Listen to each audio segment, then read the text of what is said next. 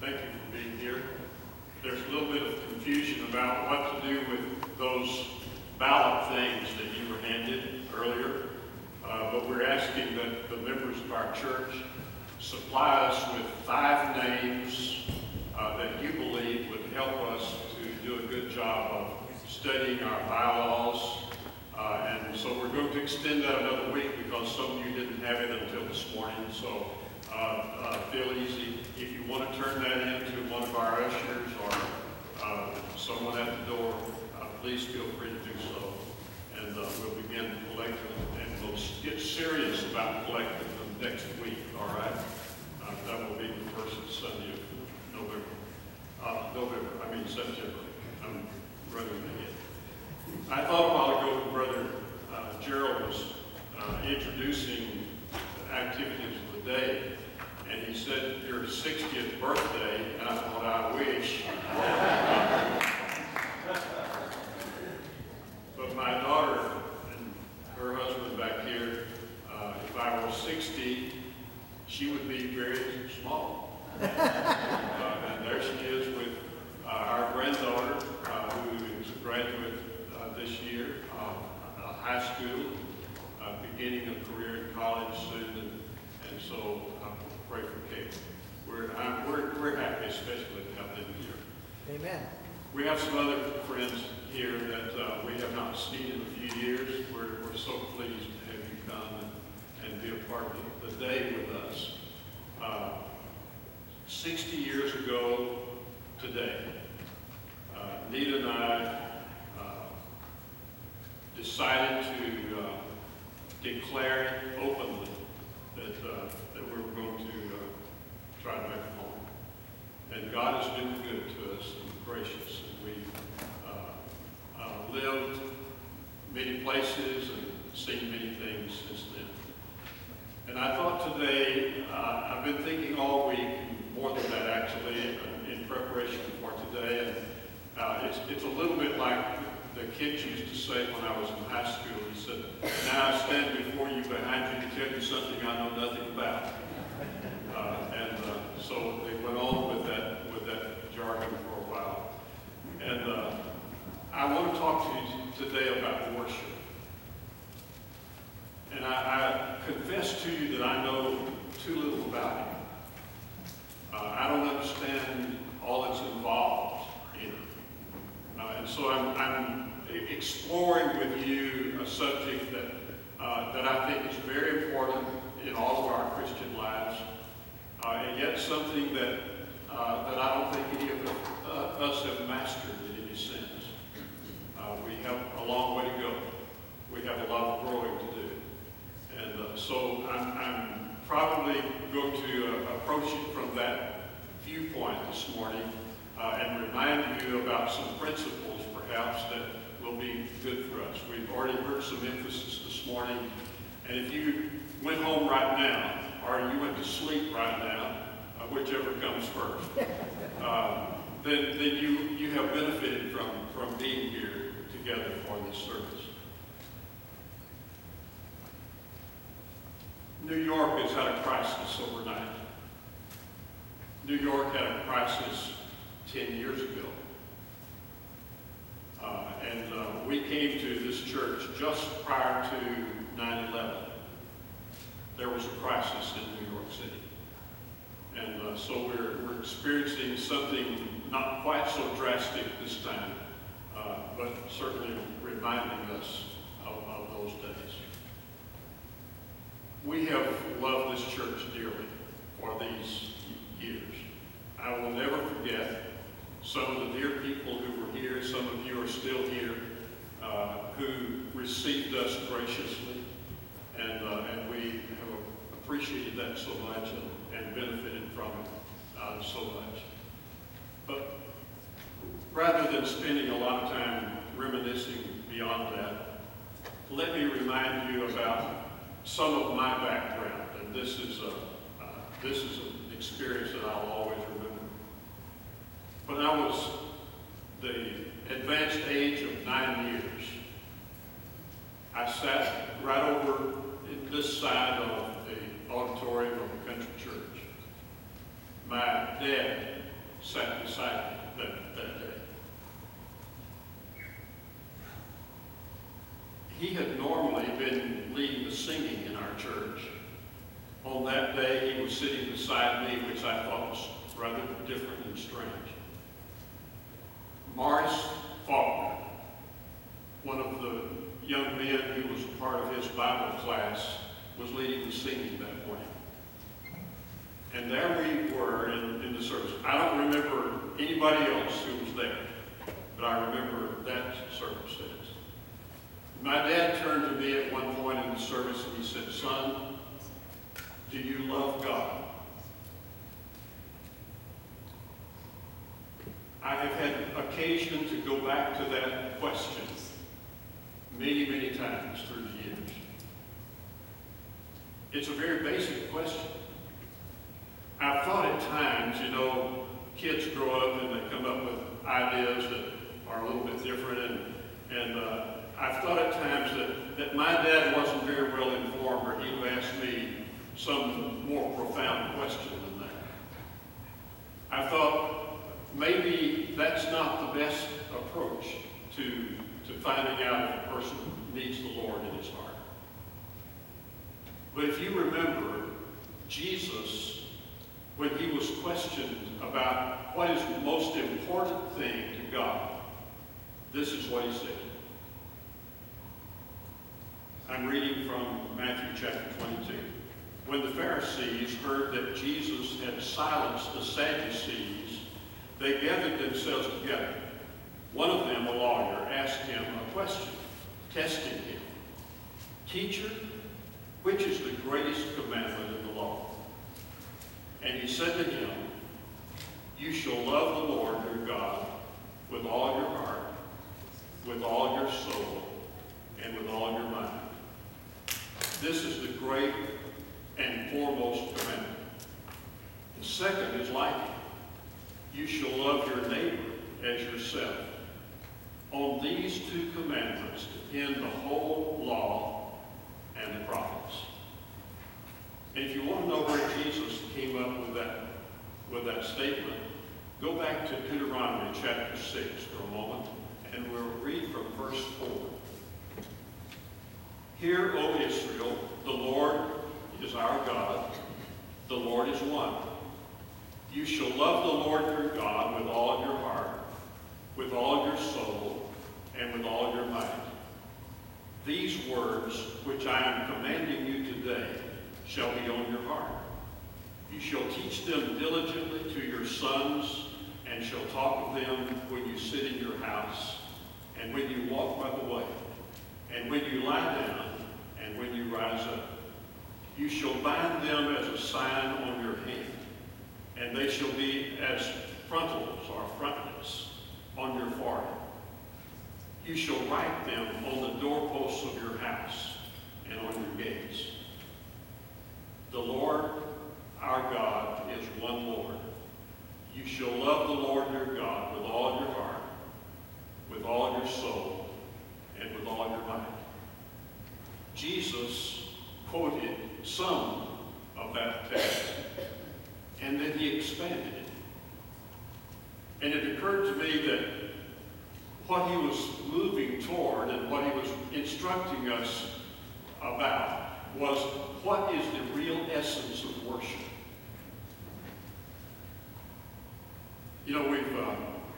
We've revised some things through the years. Have you become aware that there are fads among church people? That we kind of change terminology once in a while, and we move from one emphasis to another. A few years ago, we decided that we would have worship leaders.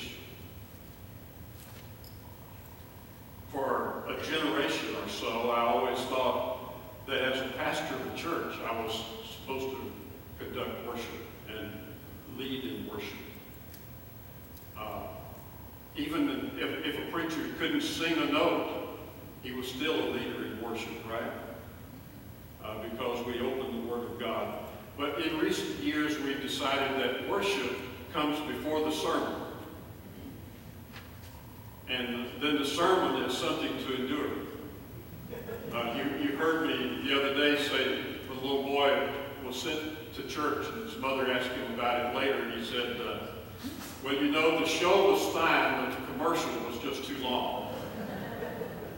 So sometimes we hear people place emphasis in different places, and Jesus said that the most important thing in response to God is to love Him with all of your heart, with all of your mind, with all of your strength. What is worship beyond that? I wonder if we can go beyond that. Can we actually get past that concept? Can we improve on that concept? Can we go farther than that concept? Moses, in rewriting the law in Deuteronomy, reminds us that we are to love God with all of our heart, with all of our mind, with all of our strength. You know, Jesus picked up things from the Old Testament all the time, especially concerning the law. And a good friend of mine used to say very often, when Jesus picked up something from the Old Testament, he either commended it or he corrected it. Now what he did with this particular statement was that he extended it, right? Love the Lord with all of your heart, with all of your soul, with all of your strength. And then he said, and there's another one that's very much like it. You should love your neighbor as you love yourself. So what Jesus did was take that principle of honoring God and worshiping God from the Old Testament and extending it. I'll get it right after a while. My Irish tongue sometimes get all tangled up. But what he said was, I want you to know this principle, but I also want you to expand this principle beyond your fellowship with God and have fellowship with one another on that same basis. So it occurred to me in looking at this passage, and I thought about this many different ways, and my thoughts have not come together to crystallize as I would wish that it had before this morning. But the Bible also says, as Moses lifted up the serpent in the wilderness, even so must the Son of Man be lifted up. It also says, when you lift up the Son of Man, then you will know that I am He. It also talks about no one comes to the Father, or comes to me rather, no one comes to me, Jesus said, unless my Father draws him. That all of these passages contribute to this whole focus of what is our content of worship. What do we rally around to remember our worship? And finally, my stumbling around with this subject, which I know too little about, I came to a passage in John chapter 12 and read from the life and ministry of our Lord Jesus. I've always tried to make it a point when we want to know the last word about something, make a beeline to Jesus and ask Him. And so this is one of those things where I finally came around to listening to what He had to say. Verse 27, John chapter 12. Now my soul has become troubled, and what shall I say? Father, save me from this hour. But for this purpose I came to this hour. Father, glorify your name. The first thing that seemed to occur to Jesus was, what am I supposed to do? Shall I say, release me from this responsibility? Shall I not follow through with what I know to be true? And so he asked it in the form of a question.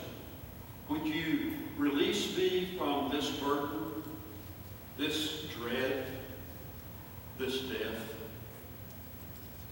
But then he said, it was for this very purpose that I came to this hour.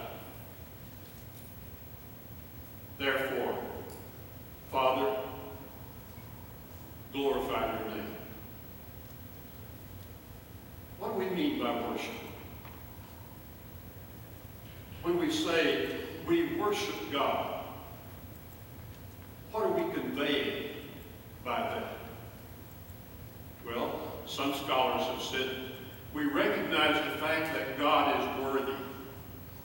And because he's worthy, we remember his name. But perhaps it goes even deeper than that. And Jesus said, this is why I came. This is my purpose for being here. Therefore, Father, you glorify your name.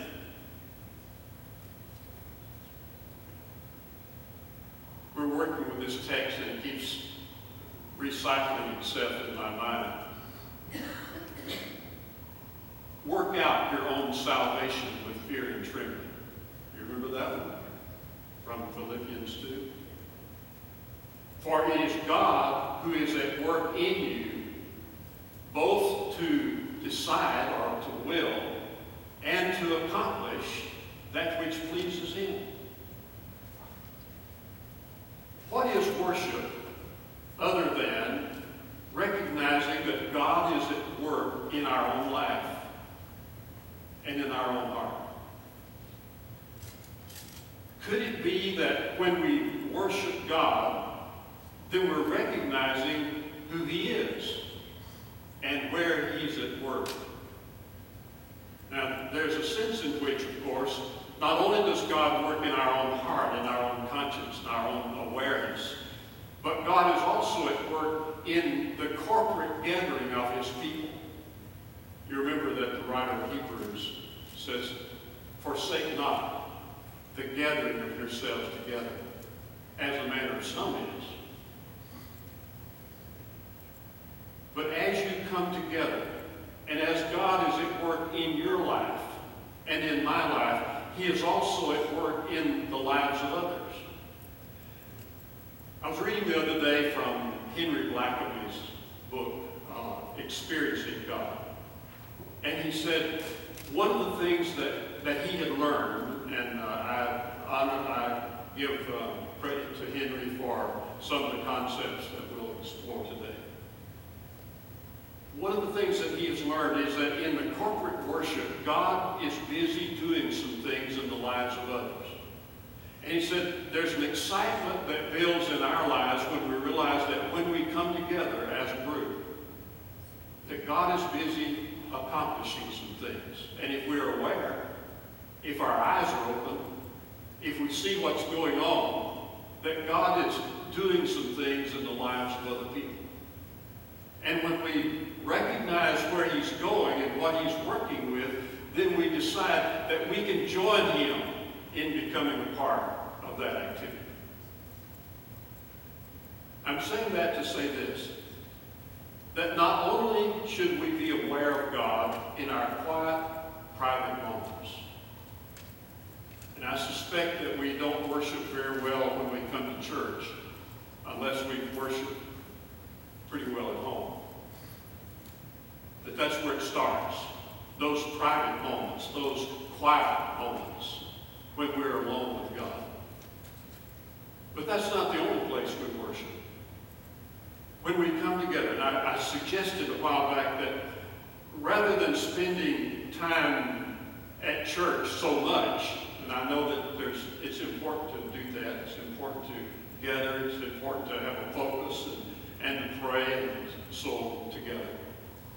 But rather than spending all of our time in the little holy clutches when we come to church, maybe we should prepare earlier and pray earlier and pray on the way, and then when we come to the house of God, we look around to see what God is busy doing in the lives of others. And that we would benefit greatly from that concept of worshiping God as we observe what God is doing. I wish I knew more about this. Don't you? Wouldn't you like to be an expert in worship? I doubt that any of us are, honestly. And maybe that's coming from my own frustration and inexperience as much as anything else. But what do we mean by worship? What involves us in worship? Let's continue reading. Then a voice came out of heaven. I have both glorified it and will glorify it again. So the crowd of people who stood by and heard it were saying that it had thundered. Others were saying, an angel has spoken to him. Jesus answered and said, this voice has not come for my sake, but for your sakes. Now judgment is upon this world. Now the ruler of this world will be cast out. And I, if I am lifted up from the earth, will draw all men to myself.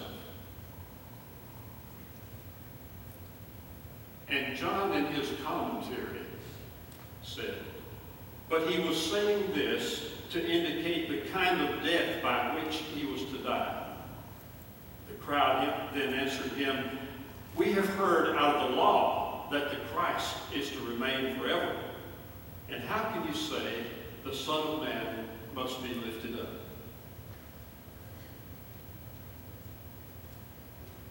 What is our focus of worship? What do we mean when we come together and say, I love God? My dad's penetrating question to me was, son, do you love God? He knew that I had been struggling with the reality of sin in my own life. He had seen it at home. He had seen it in my kind of withdrawal from some of the family affairs. And I had a favorite hiding place. We stored hay at the end of the barn, and it was a long shed-type barn, and we cut off a section of it and piled loose hay in there, and I found a way to dig a tunnel under the hay and find a little private place near the wall where I had a little bit of light coming in through a crack.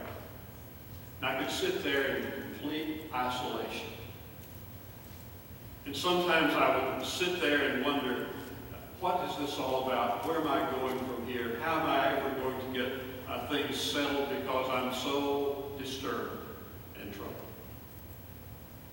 And my dad knew that. And he said to me, son, do you love God? Do you have a close, warm, trusting feeling toward God? Have you made a peaceful adjustment to God? Whatever he meant by those simple words, I took it and interpreted it to mean that I needed to do something to make some accommodation to this God person that he was mentioning.